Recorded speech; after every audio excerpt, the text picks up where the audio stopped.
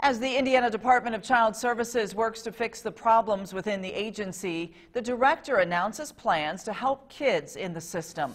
Leaders are working to expand services for foster youth from ages 21 to 23.